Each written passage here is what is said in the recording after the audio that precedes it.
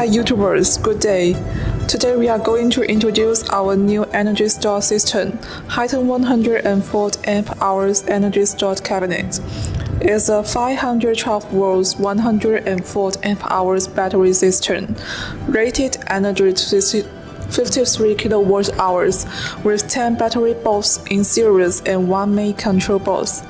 This system can be freely serial connection battery boards from 7 paths to 16 paths to expand capacity from 37 kWh to 85 kWh. And maximum 4 systems can be connected in parallel to reach a maximum of 340 kW energy stored.